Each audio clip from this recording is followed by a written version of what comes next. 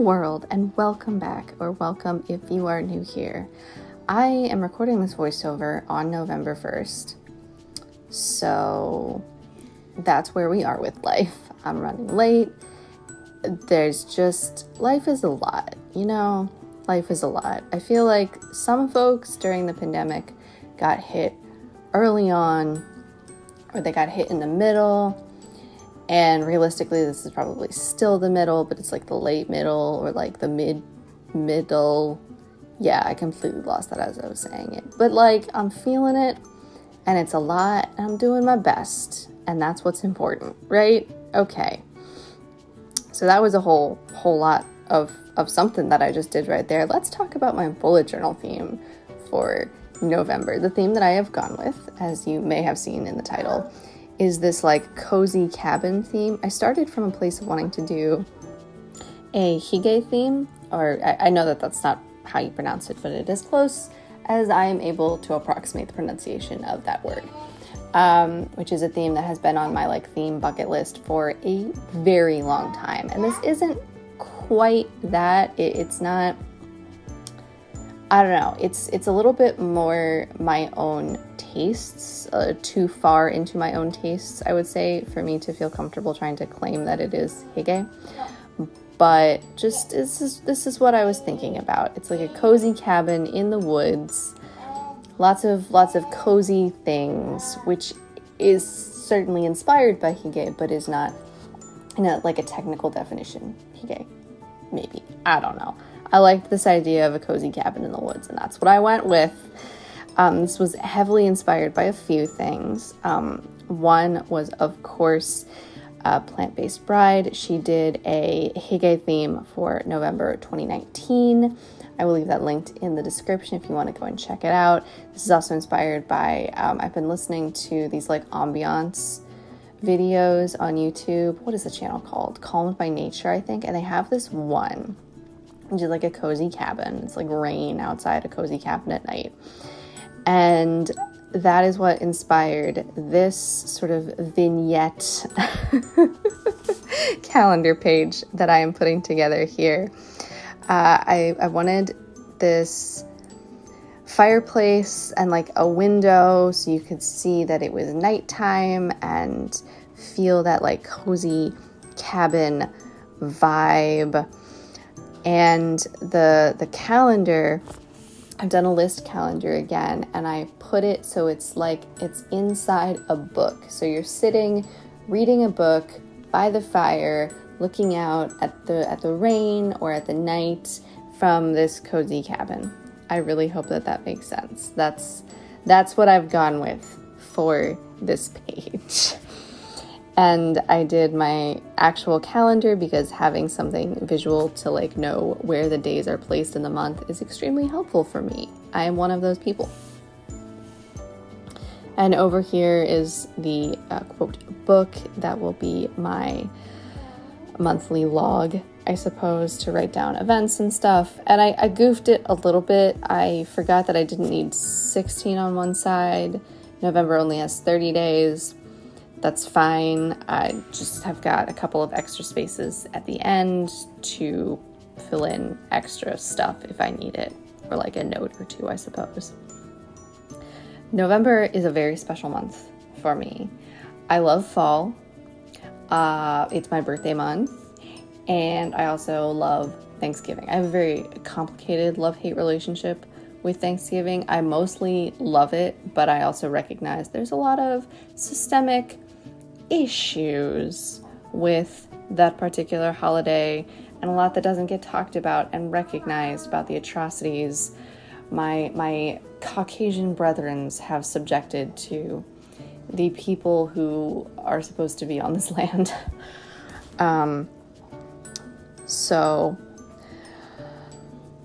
yeah, November is a very, very big month for me, and I wanted a theme that made me feel very, very cozy and very at home, and also very inspired to journal and plan and read. I've got a lot of reading planned this month and December.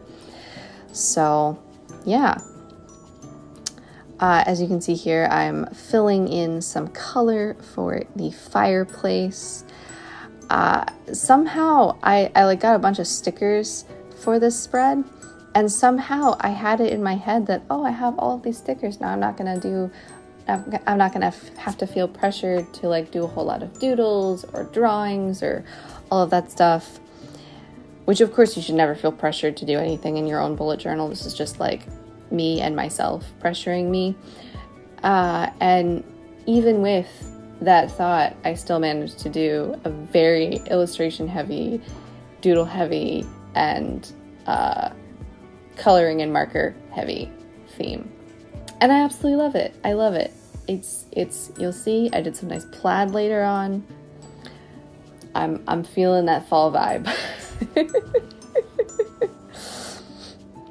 The only thing that I did not end up doing on this page was coloring in the background, what is ostensibly the wall. And I might do that. I don't know. I'm still considering. Let me know down in the comments if you think I should fill in the wall or just leave it as it is and not mess with what I've done. I do, even if you're not into like ambiance videos, I do encourage you to check out the Calmed by Nature video that I linked. It's just the imagery just really feels like what I wanted to encapsulate in this theme, and I love it. I absolutely love it. So here is the return for anyone who's been here for a while, which I recognize is probably like just me. It is the return of that midnight blue Crayola super tip marker. I love this color so much. It's so, do I even have the words to describe it? I don't think that I do. But when I realized like, this is the perfect color to fill in the night sky, I was like, yes, it is the return. It feels like coming home somehow. I don't even like blue that much. Like, I like blue fine, but it's not my favorite color, you know? I don't know. Oh, fun fact. I had to film this over a couple of days because life. So there's a couple of points, you might have already caught it, where my head dips into the frame and you can see my hair. Between day 1 of filming this and day 2 of filming this, I dyed my hair. So look forward to that in a video at some point in my life. So my hair like inexplicably glows from the natural dark blonde, whatever you want to call it, to a new color. I wanted to give the fireplace, the bricks in the fireplace, some degree of texture. So I've outlined in this like very classical brick red super tip. And as you can see, I'm doing this like very messy, patchy coloring in with a very warm medium brown, and then going back over again with that brick red. And I don't know if it shows up on camera super well, but I like the effect on the page. It's very nice. And here are the stickers that I was talking about. As usual, as with all of the supplies that I use in my setups, I will leave the links for the Etsy shops and hopefully the specific sticker sheets, assuming they're not sold out. I don't think they will be, in the description. I always try and leave as much information in the description as possible. That's always where I go to see what supplies and various stationery and miscellaneous items people use in their bullet journal setups. So I try and do that. It is always my goal to provide the kind of information that I would want to have from a video. And I'm doing something a little scary. I wanted, because as you can see, like, this is a very illustrative vignette for my monthly page, but I still needed to have that space for my goals. So I decided to do this thing. I guess you would call it a Dutch door. I don't know what a technical term for this would be, but I have trimmed the page a little bit. So the page of the book that is my monthly log folds over, and then I've created this little patch by cutting out a chunk from a later page in my bullet journal and gluing it in to like fill in the page underneath. And that section will be where I can fill in my goals. Hopefully all of that makes sense. You can kind of get it visually. I see this, the page now folds over, and underneath is a blank space where I can fill in some information. And I unpopular opinion, I don't like stamps. I'm perfectly happy for anyone else in the world to use stamps if they make you happy. I don't like stamps, using stamps myself. I never have, really. So I got stickers that look like stamps. Just for the aesthetic.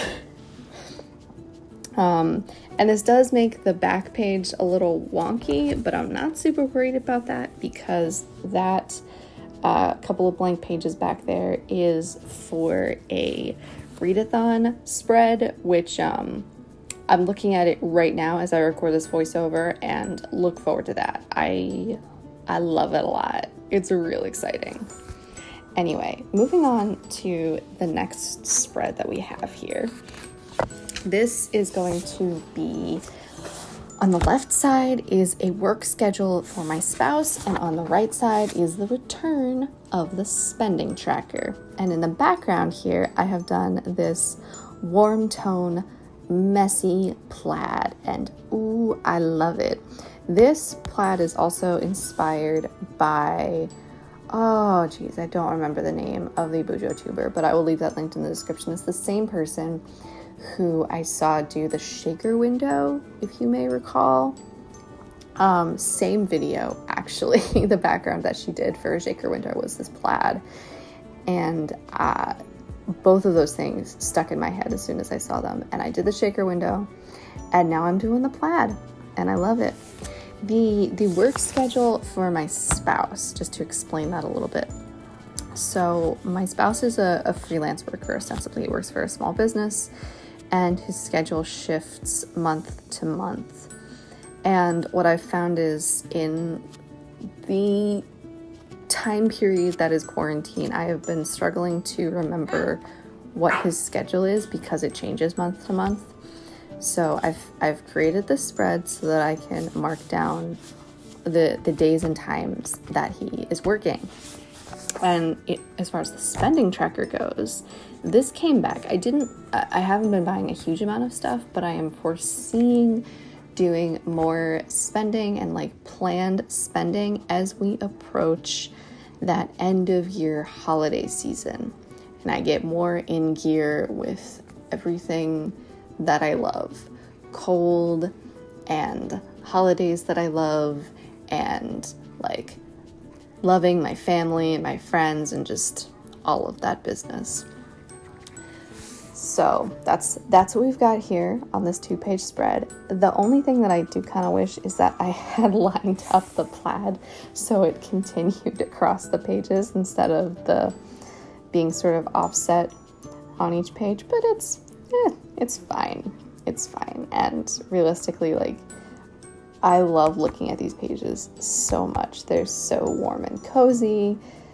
It feels very, very weird to say about a piece of paper, but like, you feel me. And I'm very excited to start using these.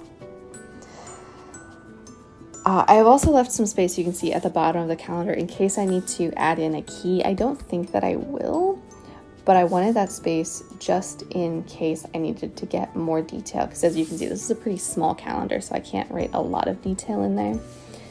So that's what that is. Next spread we have is my workout and habit tracker, doing a few more habits this month. I've been actually pretty good at keeping up with my trackers. I think because they're connected to something that's very concrete and very like regular, like a routine, it's helped me. It's not just like, okay, I want to track how much coffee I'm drinking, or like not drinking coffee or something. It's something much more specific and concrete, which is helpful for me. And that was it. That was it. I'm leaving the workout tracker blank because I'm just going to print that out and paste it in. Next up here, I have another page of plaid. This is just a straight plaid background, and this is going to be the page for my memory keeping, which if you happen to be new here, or I think I just haven't mentioned it in a while, I like to print out pictures of my kid every month. I'll also sometimes make little notes. I used to do a lot more logging and like note taking for the memory keeping, but at this point I just paste in pictures every month so I can see how they've grown, how they've changed. So I like to keep this page really simple, just a space where I can paste in some pictures at the end of the month. And then on the left side here is going to be my gratitude log and mood tracker. I've been doing so much better with my gratitude log through October. I was doing okay in August, fumbled a little bit in September, and I'm doing really great in October. And I'm looking forward to filling this November one out. I did another sort of little cozy vignette. This is a window shelf type of deal. It's like a window built into, or bookcases built around a window, and then a little section at the bottom for the gratitude log. And then the actual items for my mood are going to be these books on the shelves. So it's going to look, I hope, really, really cute and cozy by the end of the month when it's all filled in. And I had not intended to do this. I sort of made a mistake and I drew too many books, but it worked out perfectly because there were just enough books left to add in the key for my mood tracker. So I could say I did it on purpose, but I didn't. It was just an accident that worked out well. And I didn't mess up on the days. I only did 15 on each side, so I got that one right at least. Yeah, do I have anything else to say about this spread? I don't know.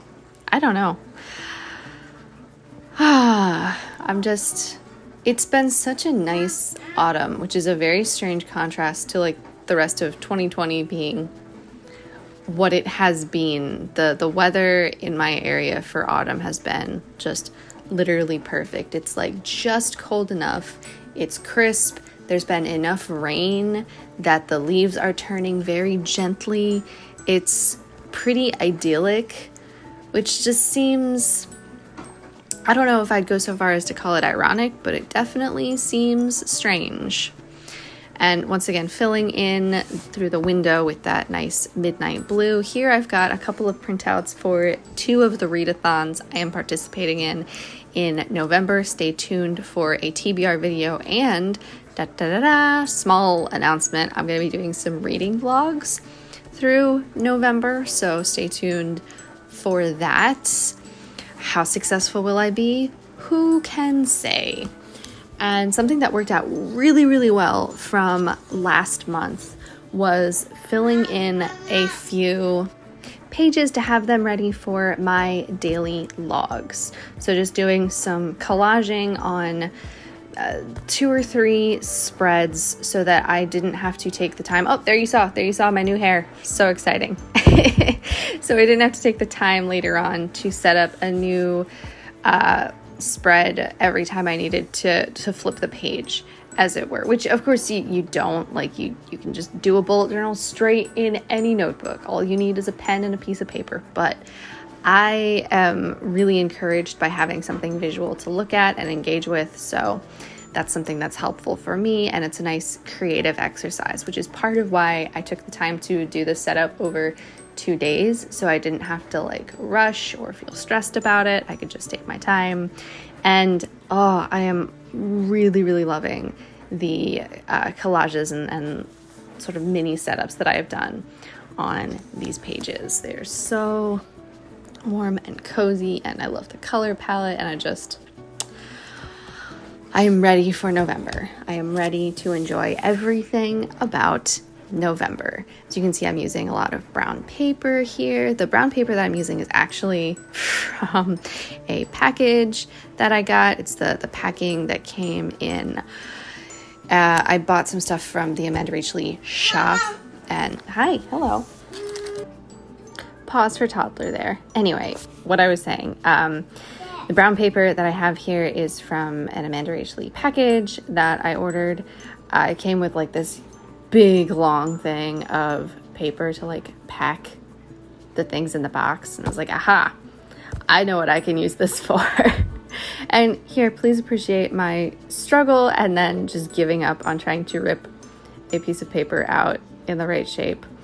One method that I like to use if I want a rough edge on something, but I don't want it to be really chaotic, I want to sort of control it and have it be straight.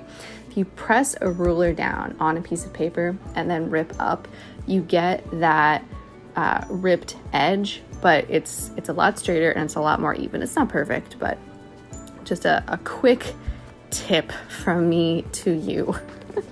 This is not a channel that you go to for inspiration or tips and tricks. This is just the chaos that is my mind. The pictures that I'm using, I've got a lot of supplies here. Could you tell? The pictures I'm using are mostly from Unsplash, which I actually learned about from a Bojo tuber. I think it was Mary Berry Studios. I don't remember.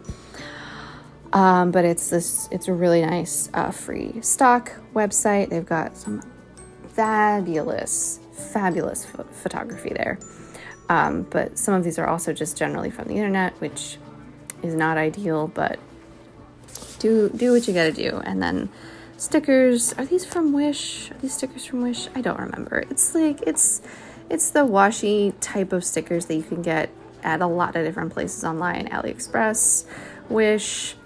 You could probably find, you could find these on Etsy. I'm very confident. I think I've seen these on Etsy. Just all kinds of things. It was a goal of mine to try and orient my theme so that I could use some of the supplies that I already had. And here we have the final flip through. I hope that you have enjoyed. I'm really excited about this little book thing. Would you call it a Dutch door? I don't know. I don't know what to call it, but I'm excited about it. Yeah, I hope that you have enjoyed. Thank you very much for watching. Comment down below with your November theme if you keep a bullet journal. If not, just, feel free to say hi. I hope that that the fourth quarter of 2020 is progressing along easily for you, nice and smooth, a little bit less drama. Stay tuned, like I said, for a TBR video for what I will be reading in November. I have already recorded a bullet journal setup for my TBR spreads. You can look forward to that. I'll be doing some reading vlogs throughout the month of November, all kinds of fun stuff. Is it going to get up on any sort of regular schedule? Who knows? I will do my best. And until next time, I'll talk to y'all later. Bye-bye.